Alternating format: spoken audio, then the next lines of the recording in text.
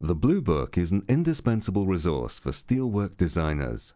It enables them to select members and deal with common design situations found in all areas of construction, quickly and easily.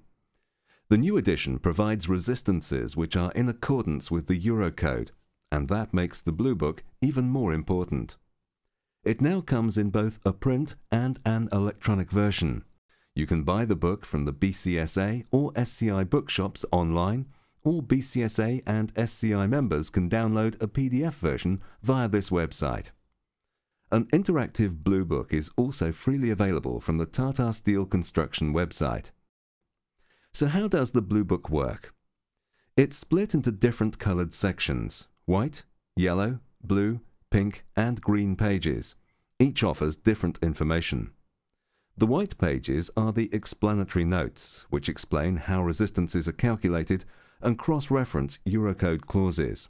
The yellow pages give you all the section properties for all orthodox sections, including beams, columns, ASB, angles, and hollow section. Designers might use these pages to find the physical dimensions of sections, or look up section properties for use in design calculations.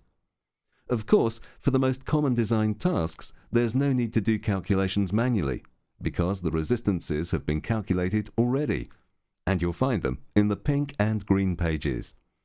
The pink pages provide member resistances for grade S275 steel and cover such things as compression, tension, bending, shear, and web resistance.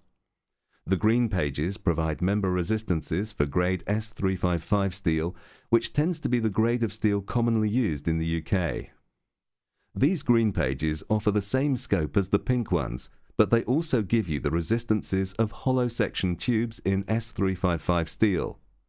The commonly available circular, square, elliptical, and rectangular hollow sections are covered in both hot finished and cold formed material. All these resistance tables have been prepared to make your life as easy as possible by providing member resistances in a simple lookup format. The calculated resistances follow the Eurocode provisions and accommodate the influence of the UK National Annex. You can rely on them to extract a member resistance without doing intermediate calculations. So, for example, if you want to select an appropriate compression member, it's a simple matter of selecting the member type, then the appropriate buckling length, and choosing a section that provides a resistance greater than the design effects. For members in compression, there are three values provided: the major axis flexural resistance, the minor axis flexural resistance, and the torsional buckling resistance. In this example, where the ultimate axial compression on a universal column section is 1400 kilonewtons and the column has a buckling length of 4 meters, then a suitable section would be a 203 by 203 by 60 universal column, which provides a resistance of 2290 kilonewtons in the major axis, 1450 kilonewtons in the minor axis, and a torsional buckling resistance of 2010 kilonewtons. If you want to choose a hot finished square hollow section, then a 150 by 150 by 10 section would be satisfactory. The flexural resistance is 1400 kilonewtons, which is of course the same in both axes. Hollow sections don't suffer from torsional buckling, so no resistances are given. Often, members have different buckling lengths about each axis, and the tables may be used to select a member that provides the appropriate resistance in both major and minor axes. Another common design case is that of an unrestrained beam. The resistance of an unrestrained beam depends on the buckling length between restraints and also the shape of the bending moment diagram, the shape of which is accounted for using the C1 factor, and the Blue Book gives resistances for various standard C1 values.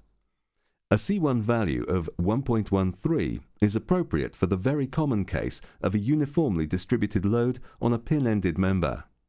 For a given buckling length and C1 value, a beam is selected to provide a larger lateral torsion buckling resistance than the applied moment.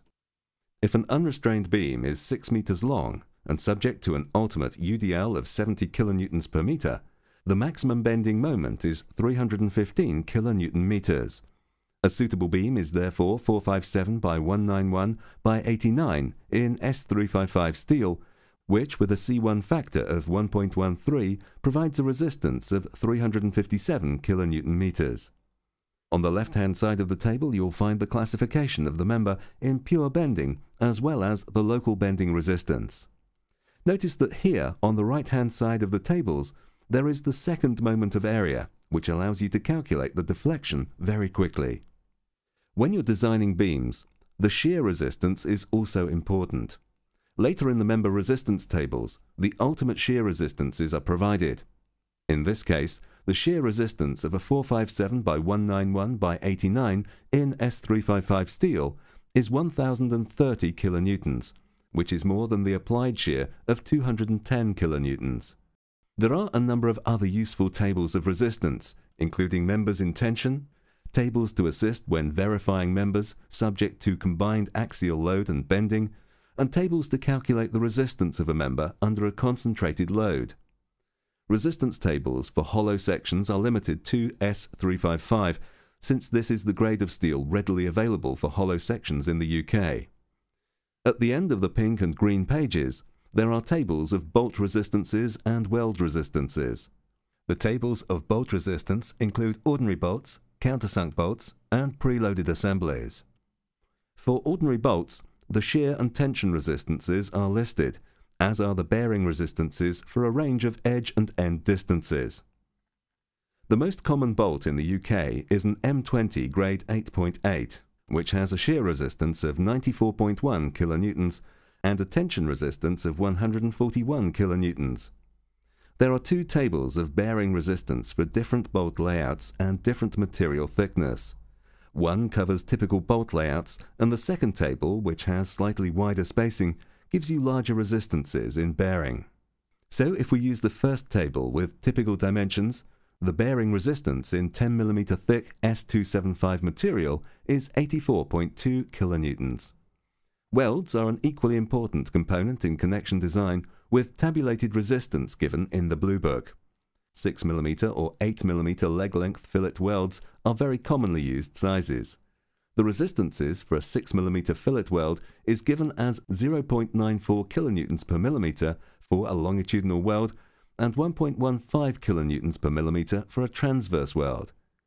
As you can see, the Blue Book really is an important guide for steelwork designers and has been for many years. You can use it to rapidly select members, and it covers all the common design situations normally found in construction. It makes your life easier and your work more efficient.